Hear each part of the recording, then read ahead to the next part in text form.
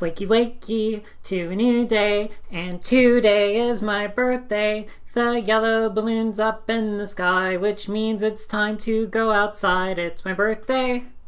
Hello, yay! I just can't wait to see what's going to happen with this movie. It's a great opportunity for a birthday pig. Okay. It's my birthday and I'm a little drunk and I have some ideas that I wanted to say about this new Godzilla movie that's going to come next year. This is not written. These are moderately organized thoughts. Something I just kind of thought about is that so for those who don't know, there's very little information about this movie yet, given that it's a whole year, 51 weeks away.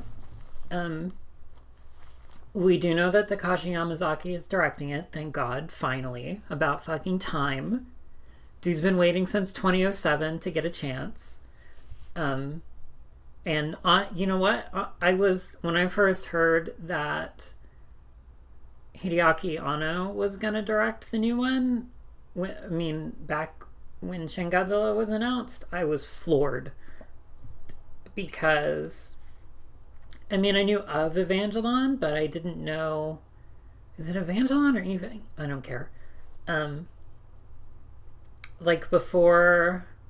I knew of it, but I didn't know who he was. So, I had to find out from, articles that he was the guy who did Evangelon. So, and I was like, why... I guess it's sort of applicable.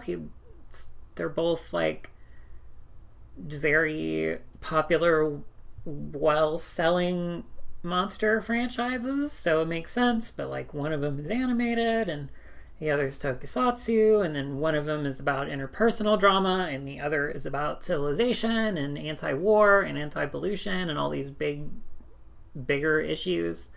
So it didn't really make a lot... I'm not saying anything about the movie. What I'm saying is that at the time, I thought for sure Takashi Yamazaki was a shoo-in for the next Godzilla movie. I would have bet almost... Well, I don't bet, but if I was the kind of person who was betting, I would have betted whatever on it, because the thought of literally anyone else in the world making the next Godzilla movie who wasn't Takashi Yamazaki sounded utterly alien and unintelligible to me. So I was completely baffled and blindsided when they did Hideaki Anno. Not so much by Shinji Higuchi, but just what are you doing? So it's about time is what I'm saying. And one of the reasons why is because even though Always 2 isn't Godzilla's in it, but it's not a Godzilla movie. But that movie is just about a family, and it's a period piece set in the Showa era, and that's a Honda movie. And it's this guy is I'm not going so far as to say he's the reincarnation of Honda or anything, but his style is so in lockstep with Honda, and also at the same time he's this company man that keeps pushing out all of these anime adaptations and stuff, and I don't really pay attention to that sort of thing, but as far as I'm aware, he's been holding it down with these big anchors for Toho, and it's he's knocking these anchors out of the park. He has this style that's really amenable to a Honda-esque Godzilla movie, and he hasn't done a proper Godzilla movie yet. It's what the hell are you waiting for? Anyway, so yeah, what was the point I was making just a minute ago? Right. Okay, so the stuff we know. So we know that Yamazaki is the director. The other thing we know is the time period, or at least one of the time periods. So if you haven't heard, the situation behind this movie was that earlier in the year, there was a casting call on some sort of... I don't know the details of it. It was some sort of app or something for Toho or Godzilla or something like that. And it was for extras in a Toho monster movie. And the parts for the extras, it was specified to wear something. It specified the time period, for the extras to come in costume or something. And the time period was immediately after World War II, but before the Showa 30s, and how I initially heard it was the Showa 20s after World War I, which would mean like 46 to 54, which would have led up to the time period of Godzilla, but assuming it was the early 20s, because it was right after the war, it would have been before the original Godzilla, which should be before the Lucky Dragon #5 thing. And of course, Toho, I mean, they do make other movies with monsters in them, but those movies are adaptations.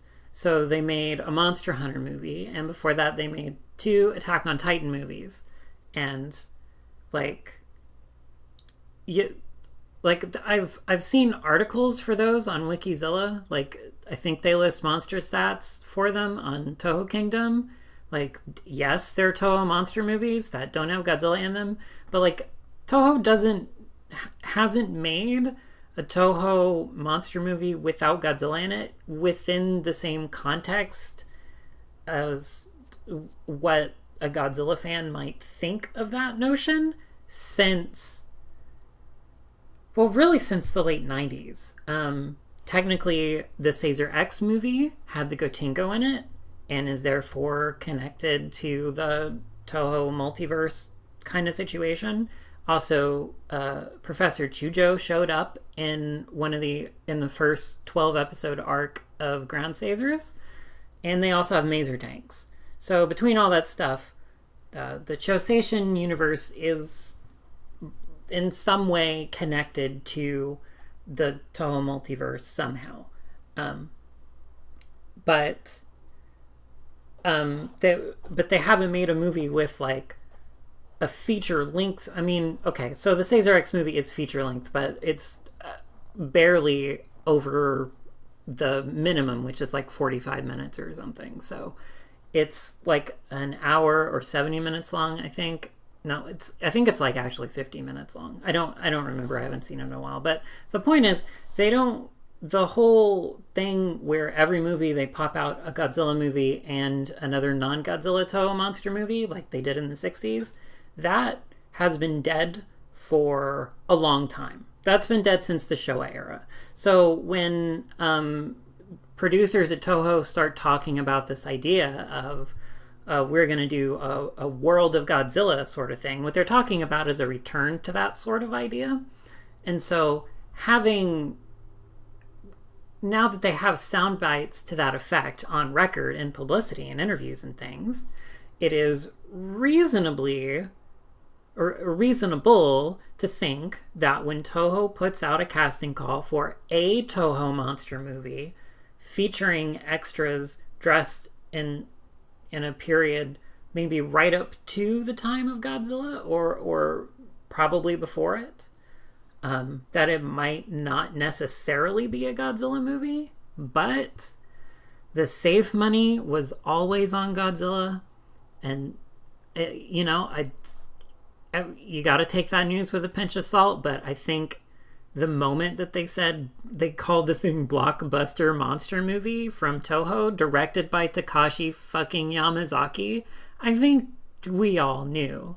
And we were all right. So that's the situation. As far as the time period is concerned, my initial hearing about it was too broad. It turns out that the subsequent, reports or better translation of the press release for the casting call or whatever has narrowed it down to any time between 1945 and 1947, which I will, from here on out, call 1946. for the ease of everyone. So 1946, so like, you know, Godzilla was post-occupation. This is post-war, in the middle of occupation. So this is the era immediately before Godzilla, and also before Lucky Dragon number 5. So this is really interesting. Now, there is the possibility that this time period does not represent the entirety of the film, but rather like a prologue of sorts, which that's a very real possibility. It could be that the film has some kind of like establishment of the history of Japan since the nuclear age, which would be, I mean, if you're going to do a Godzilla movie and focus it on the bomb and stuff like that, an establishing prologue of some sort about the immediate after effects of the war and that kind of thing is a pretty reasonable and smart thing to do, to establish a setting and to establish a mood and to establish your themes. And then you can flash forward until 54 and do that, or even just say, this is what life was like before the first Godzilla movie.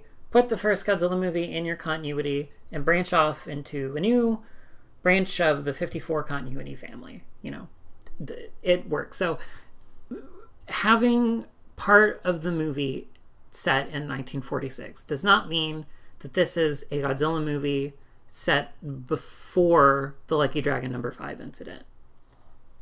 However, there isn't any evidence to say otherwise at the moment.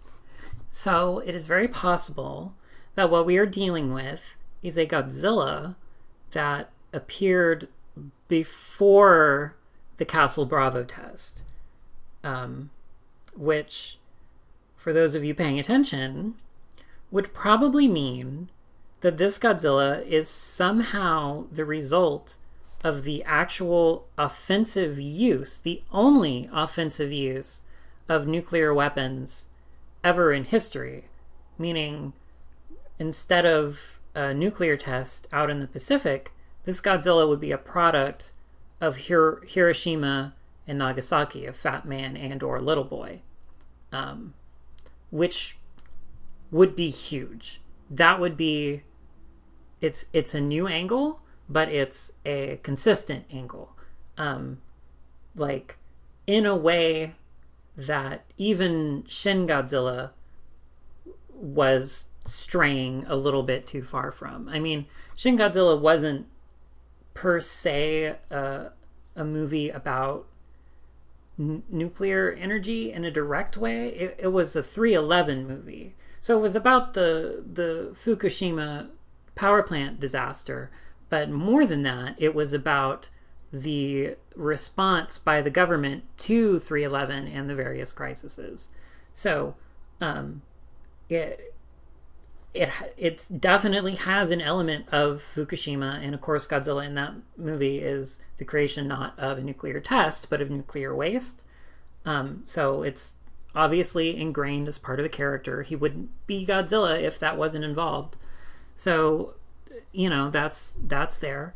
But this is like really close to home. And you know, the thing about Godzilla, the original one, is that like there were limits during the occupation about the kind of topics that Japanese films could even broach. And so the reason that a lot of people have this like kind of misinformed conceptualization of Godzilla as being about Hiroshima and Nagasaki.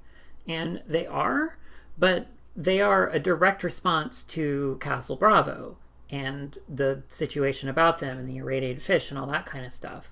And it's about other things. It's about the war. It's about the bombs from the war. It's about the firebombing previous to the nuclear bombs. But it was a direct response to the zeitgeist at the time. And the reason that Godzilla only came out when it did is because it came out as soon as a movie like that was even able to be made in the first place. Because during the occupation, there were restrictions on that sort of thing.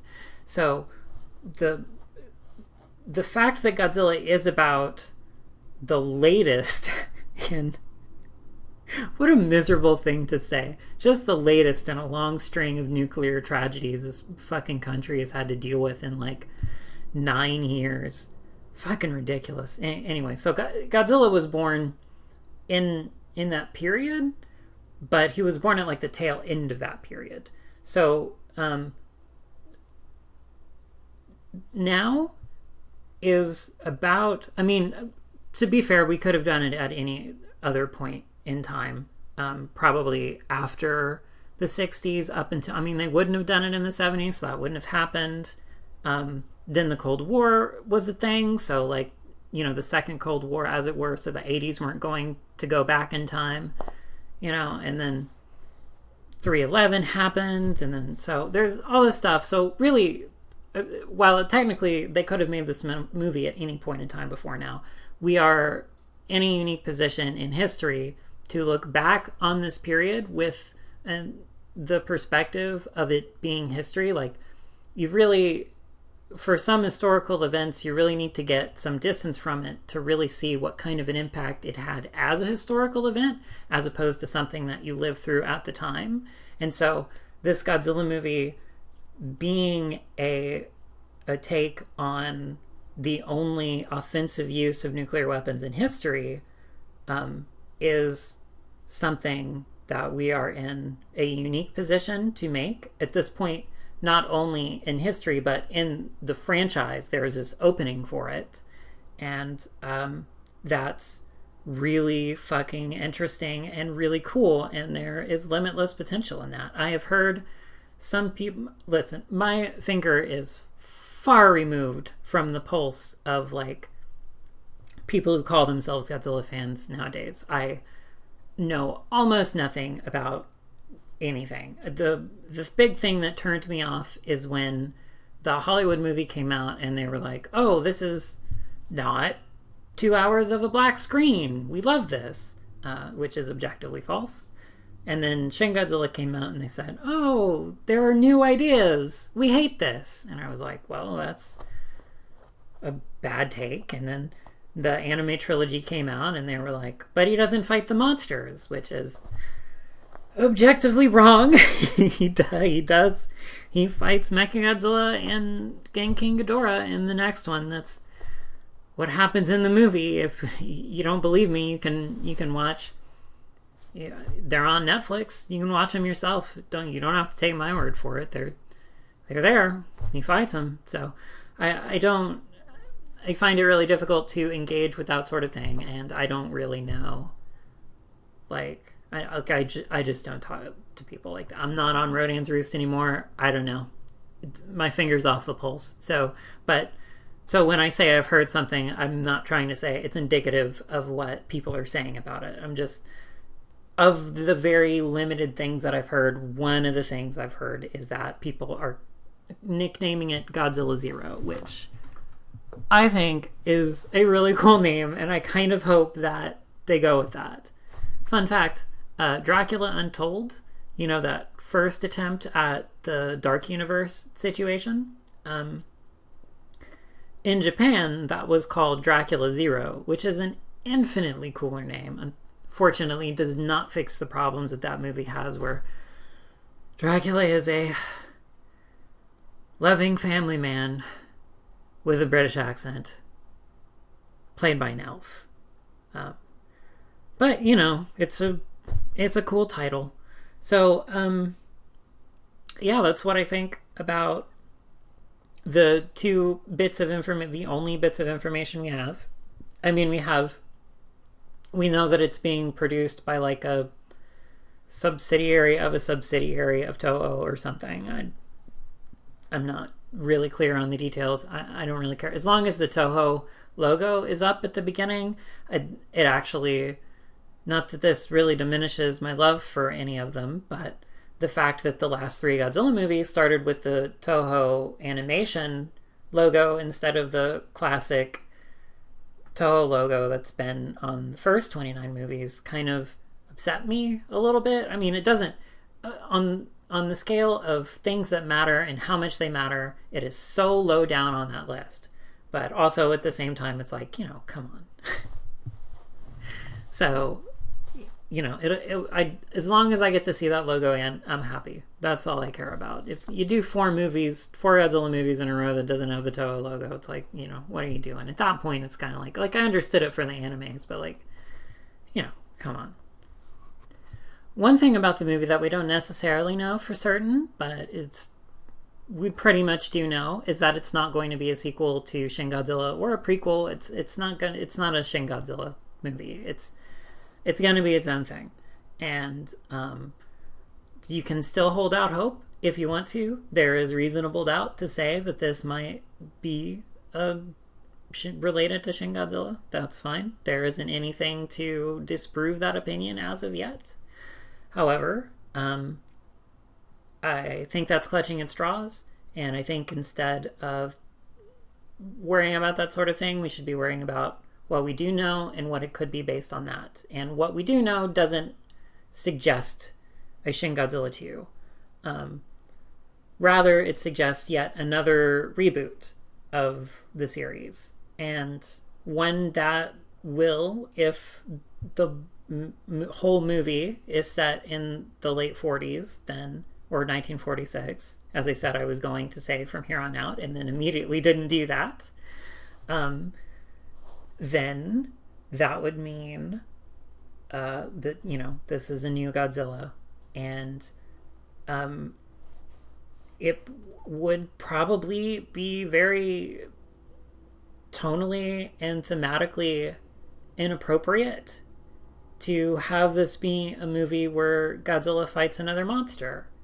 And that's a little interesting, because it would be the third time in the past 6 years that that's happened. So the last time that happened was the second time in a row. So you have the original Godzilla film where he doesn't fight an opponent at all, because it was about Godzilla. And then in the sequel they introduced that trope of having him fight another monster, and then it was in every other movie. That was the thing. Every movie you give him a new monster to fight. And then when they did that first initial timeline reboot with Return of Godzilla, they wiped the slate clean and we said this is just a Godzilla movie. However, Return of Godzilla still had him fight the Super X, which is not, I would make a case. I could argue for the Super X being a monster, but that's like a different discussion. But from the layman's perspective, it's not a monster. But it is still an opponent. Godzilla fights the Super X one-on-one. So in what the film is telling us is that Godzilla and the Super X are evenly matched. And that's like the impression. And then how the battle goes from there, like the tension exists within those scenes because it wants the audience to assume that the two are evenly matched. So it is presenting Godzilla versus the Super X in the same way that another film would present Godzilla versus another monster. But technically we can say, okay, that's the second time Godzilla hasn't fought an opponent. It's the second time he hasn't fought another monster. He did technically fight an opponent, whatever. So it isn't until 32 years later, that you get the first time, or the third time, that you get like a solo Godzilla movie. Not really, but he doesn't fight another monster. And this time he doesn't even have a singular opponent at all. He fights a bunch of drones and some trains. Like, that's it. And that makes sense. There seems to be this roughly 30-year cycle now, because it's happened twice. And then the very next movie is the exact same thing. Godzilla doesn't have a monster. There are other, again, just as in the last two times, there are other monsters in the movie. However, he doesn't fight one as his primary antagonist. And that's kind of a lot. That I feel like that's weird, especially in this era where the Hollywood movies are cultivating this like bro culture of monster fights, it seems it's definitely a way to position yourself, like, branding wise, as a different series. But if they are making this in like an establishing act in a new World of Godzilla type Toho verse cinematic universe sort of thing, like they did in the Showa era, then it makes sense. But also, like, that is going to be the brand later on. Like, you are going to do a sequel to this movie, and Godzilla is going to fight other monsters. So, I don't think it's a bad choice. I think, given what appears to be the goals and the theming of this film, from the limited information we have, I think that is a solid idea, and I think it's a good one, and I think it will perform really well.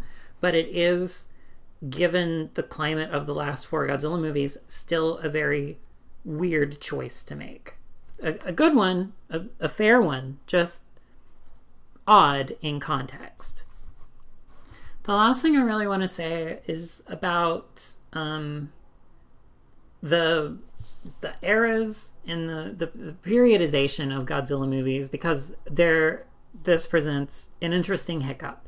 So, traditionally, as far as the marketing in the West from Toho themselves is concerned, Godzilla is divided into 4 different periods or series. You have the Showa era or series, you have the Keisei series, the Millennium series, and the Reiwa series. These names are bad and wrong, but they work for Western people because most Westerners are dumb, like dumb little idiots. I guess I don't really care. You know what I'm saying? Like, I'm not trying to be mean about it, but, you know, like, people are dumb. And, like, when people hear, like, you know, Godzilla's a Japanese monster, this is the Heisei series, and they don't, you know, they don't really care outside of, like, a very limited cone of Godzilla fights another monster. It's like, you know, okay, whatever, it suffices, it works. But, like, it is linguistically wrong. So the Showa era is a thing, like, it's a real thing. It doesn't mean a series of Godzilla movies. Showa comes from the Ningo, which is like a traditional Japanese way of naming different periods. Since the Meiji era, they have been named after, like, a single emperor, posthumous to their reign. The emperor is named after the name of the era, so when we say Emperor Showa, we're referring to Hirohito, that sort of thing. And so the Showa era is actually from late 1926 until very early I believe it's December of 26 to January of 89. I'm certain it's January of 89. I don't remember the exact date, but so that is the Showa era. So there are 16 Godzilla movies that came out during the Showa era. 2 of them, one of them doesn't appear to be part of the same timeline as the other, and then one of them is definitely intentionally not in the same timeline as the other. So All Monsters Attack was released in the Showa era. Could kind of, I covered this in another video I did, but, like, Return of Godzilla, because it was a reboot for the continuity and it ignores all the other movies except for the original, and then all of the movies, like the first 6 movies released in the Heisei era are all sequels to it, then people just kind of generally lump those 7 movies together as the Heisei series. This was very common in the 90s when there were only those movies in the Heisei era. But I don't know if Japanese fans called it that in the 90s, but I do know that Westerners called it that in the 90s. And then the Millennium series happened, and that was very distinct because the first movie in that was called Godzilla 2000 Millennium, and it was the Millennium Godzilla, and it was released around the Millennium, so it was the Millennium series. And that was a good name, and that worked. And then after that, they stopped making movies for 12 years. And then you have this break, and now we have this new series. And in Japan, according to Wikipedia, they would just call it the 2010 series. It doesn't have a specific name per se, which is fine because it's a trilogy that is a series and then a single live action movie that isn't. Which is not terrible. I mean, the Millennium series isn't really cohesive either, but it is cohesive in the fact that most of the movies are intended to be in different, like the first three were definitely in different universes, and then they picked up with Tezuka and then did that, and that was its own thing, and then they did Final Wars, which, you know, I have a video about that. But then, so what do you call these new ones? And the thing is, not a single one of the last four Godzilla movies was released within the Reiwa era, which started on May 1st of 2019. So none of them are Reiwa movies, but Toho in English publicity materials refers to it as the Reiwa series because the assumption is if it continues, it'll continue into the Reiwa era, and therefore, like they took Godzilla 84, which was released in the Showa era, in Showa 59, but then is lumped in with the other Versus series movies because of its proximity and continuity ties to them. You would do the same thing with the last four Godzilla movies, and that's all well and good, except that now we're in a situation where this movie is rebooting the continuity once again, and it is going to be the first movie actually in the Reiwa era. So there's two options. Either publicity materials is going to continue to call this part of the Reiwa era, or what I suspect will happen, this is going to be the thing that they were talking about. They're going to do their World of Godzilla situation. This is the foundation of that. This is going to be the beginning of a new series of maybe not even necessarily just Godzilla movies this time. And so you would need to call this a new thing, but now you need to come up with a new name for the next Godzilla movie, and then whatever Toho makes after that is distinct from the Reiwa era, with the Reiwa era now not having a single movie that was actually released during the Reiwa era, and that's a little silly. So I think the publicity material for this, if this is the direction that they're going to go, is going to have to change, which is just hilarious to me. From my perspective, I don't, like, I'm not like a super weeaboo or anything, but I have, like, you know, Godzilla's my life. So he is Japanese. So because of that, I do have some vague familiarity with Japanese history and culture and the language and this sort of thing.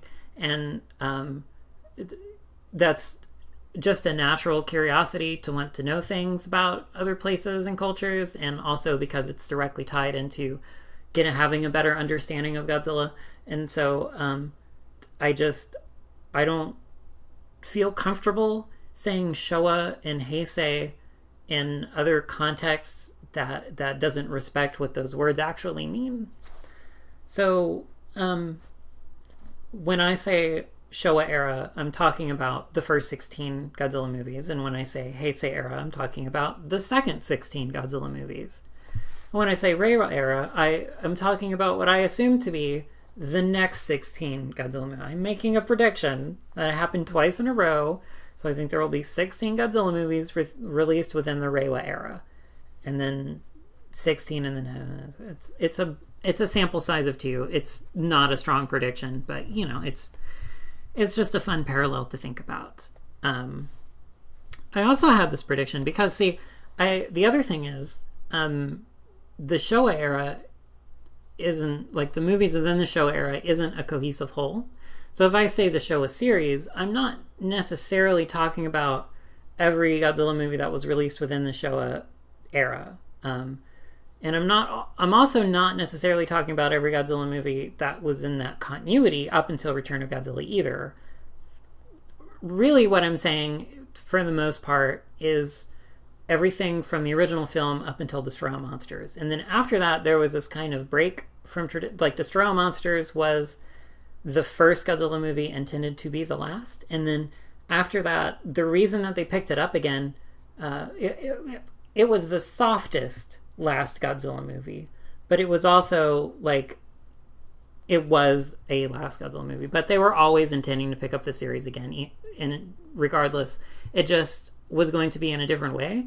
And so then they did, and it was in a different way, and it was through this new distribution method with these Champion Festival films. And tonally, the Champion Festival films are completely distinct from the 60s Godzilla movies. Well, from most of the 60s Godzilla movies. All Monsters Attack was in late December. It was December 20th, 1969, so technically in the 60s. But, like, Champion Festival is tonally distinct. The crew is almost completely distinct. Almost. There are a lot of people returning from the 60s, but, like, it's a different production behind it. You know, this is after Tsuburai's death. This is, like...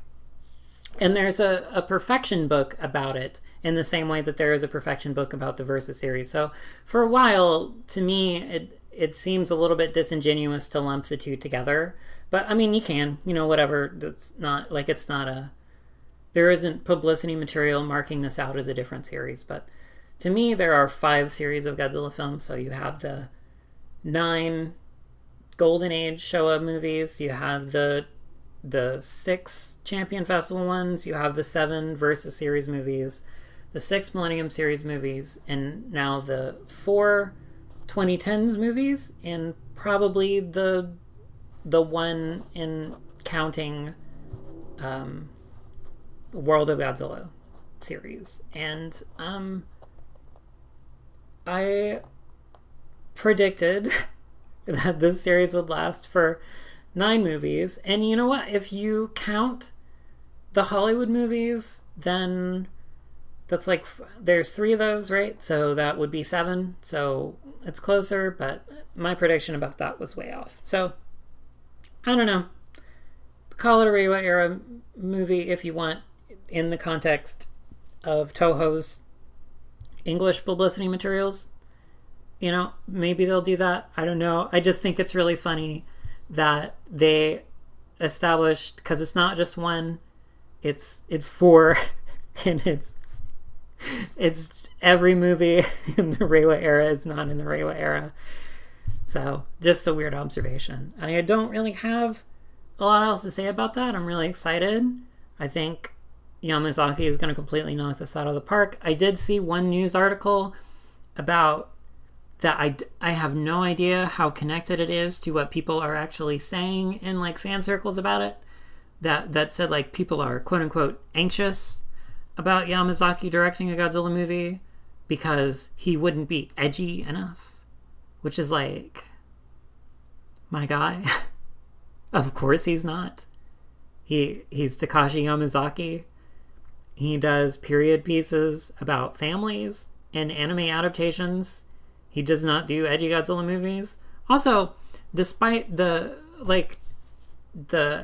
heaviness, if it is about Fat Man and Little Boy, then it could be a pretty heavy movie. But also at the same time, Yamazaki is very, like, he's directed more than just, like, live action adaptations. Like, he's directed anime films. I believe he's done Doraemon and Lupin the Third. So I could be wrong about that, but I'm almost certain he's done a Doraemon movie. I'm not so sure about Lupin the Third, but I'm pretty sure he has. My point is, the guy can sell some family-friendly shit. And so, given that Shin Godzilla was a bureaucratic procedural about a Godzilla that itself was in pain, and then you have 3 anime movies in a row that are about how civilization itself is nihilistic on a fundamental level. And you have your first, it's not explicit, but you do have your first sex scene in a Godzilla movie, and it's Like, do you put an outer god in the last one? Like, these movies, I mentioned this in that video I did about Godzilla continuity, the last one. Like, these movies, they're not really for kids, are they? Which is fine. I'm not a kid. Like, I enjoyed the hell out of them. Planet Eater in particular is my second favorite Godzilla movie.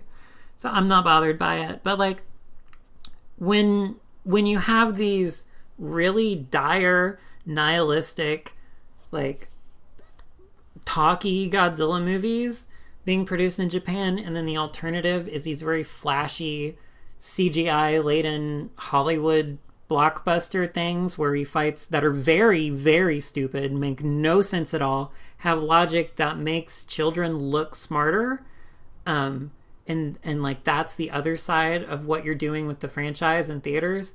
It's like not a surprise that younger people are saying shit like "my monster fights." So I think it would be really cool to have Yamazaki do Godzilla and push it more into a family-friendly direction. I think maybe that's what the proper Godzilla movies need right now.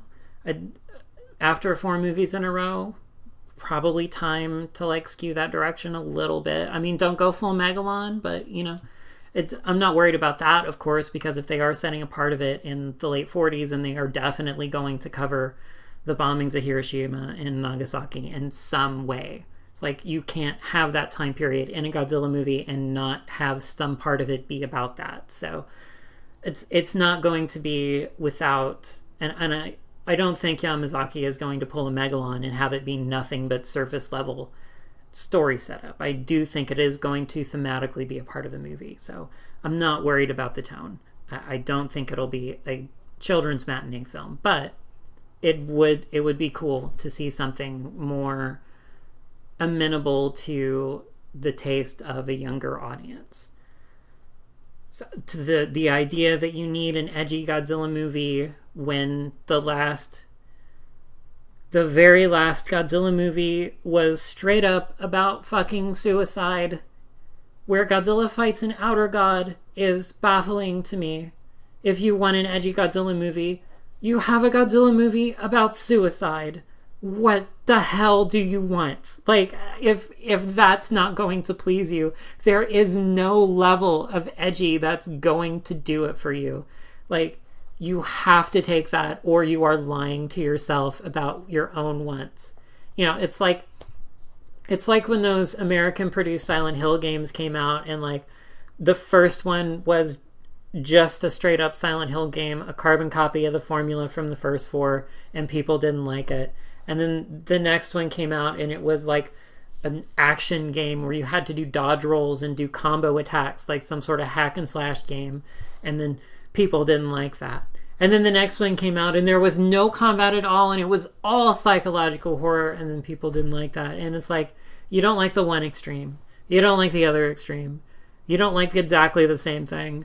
You're impossible to please.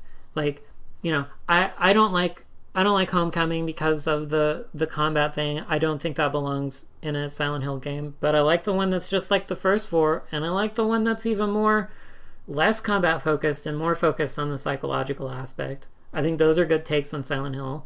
You know, in my opinion on those games is consistent with the fact that I do not like Homecoming. But there are so many people who are just like, I don't like this, I don't like that, I don't like anything. It's just like, what the fuck are you talking about? Like, can you hear yourself? An edgy Godzilla movie in 2023 directed by Yamazaki. Like, what is going on in your brain that is allowing for such a thought to even exist? So, I mean, again, this is probably just some bullshit made up by this news article thing as far as I'm concerned. Like, I didn't even get a look at that, like IO9 or Kotaku or some other I don't know what the fuck it was, website it was on. So it's probably all just bullshit. It's just the balls to suggest that a 2023 Yamazaki directed Godzilla movie needs to be edgy. There's no part of me that can take that seriously at all. So I mostly wanted to share that because I think it's funny. But yeah, I'm very excited about it. I'm extremely optimistic about it. I think this is the kind of movie that people have been wanting ever since Toho chose to bring Tezuka back instead of Kaneko. There were a lot of comparisons at the time that Kaneko was like the modern day Honda and Tezuka was the modern day Fukuda. That comparison has like a grain of truth to it if you squint, but if you think about it for like 5 seconds, it completely falls apart. The Godzilla movie Kaneko made was an extremely challenging movie about the denial of Japanese war crimes, which was, and really still is, probably the strongest statement the series has ever made in its history.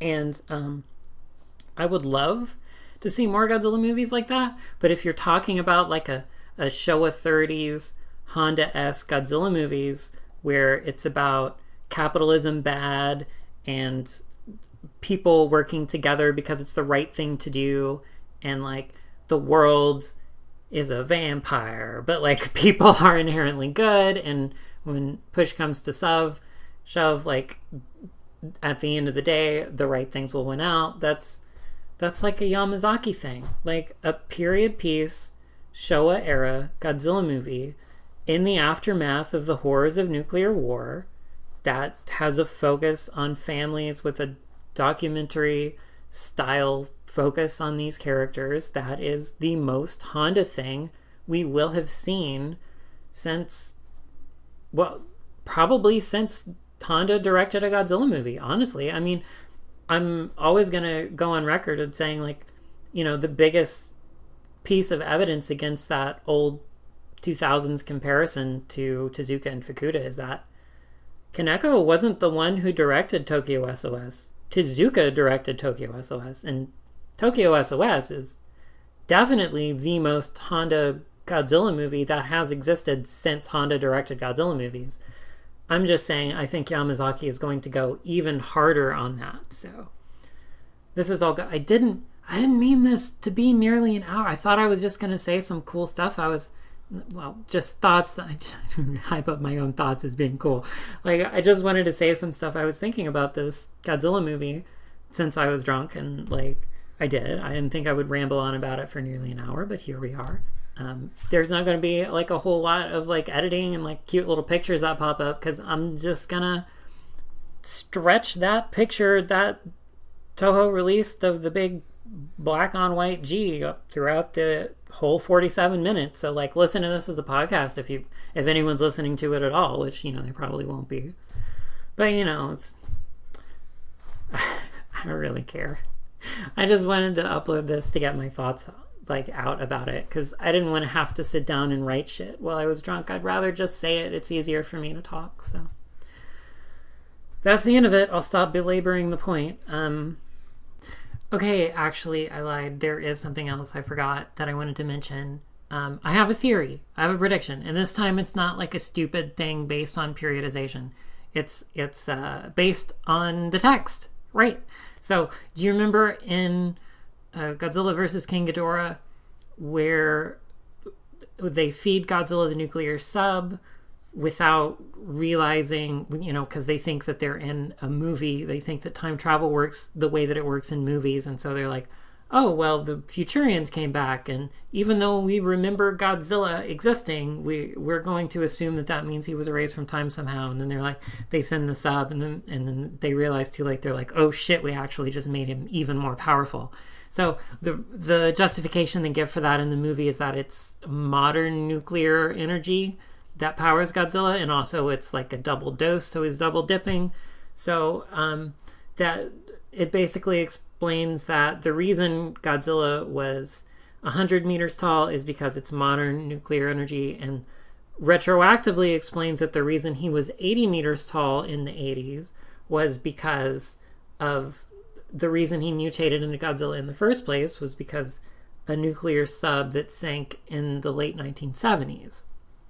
Which means that again is a more modern form of radioactivity or nuclear materials, or, you know, whatever kind of nonsense science these movies have going on. But so that's the thing that they established, that more modern forms of nuclear stuff create bigger Godzillas. So the original Godzilla was the product of the hydrogen bomb, which was tested on the Bikini Atoll in the Castle Bravo test. So that Godzilla was 50 meters. And then the one made in the 70s with newer stuff was bigger. So there is a distinction between the bombs Fat Man and Little Boy. The bombs that were used offensively in Hiroshima and Nagasaki, those were not hydrogen bombs. Those were an earlier version of a nuclear weapon. The hydrogen bomb has never been used offensively. So the nuclear test, the Castle Bravo test that created the original Godzilla, was actually a significantly more powerful weapon than the ones actually used in Hiroshima and Nagasaki. Which means if we take that logic and make it consistent, my prediction is that this Godzilla movie, rather than having this like pissing contest with the Hollywood Godzilla seeing who can be the tallest, I think it's actually going to be the first time Godzilla gets smaller. I think it's going to be a shorter version of Godzilla if it's going to be created by these nuclear weapons, the Fat Man and Little Boy. I'm not going to make a prediction on how big he is. I think somewhere between 25 to 40 meters would be a good guess, something like that. But yeah, I just wanted to add that in there. I think if it's going to be an earlier pre-hydrogen bomb version of a nuclear weapon, I think it's going to be a smaller Godzilla. So yeah, that's it. I'm done. It's officially over an hour. This is officially a podcast at this point, whatever. But yeah, that's what I wanted to say. So if anyone did listen, thanks for listening. That's cool and all, but you don't have to. You can just click off if this is boring.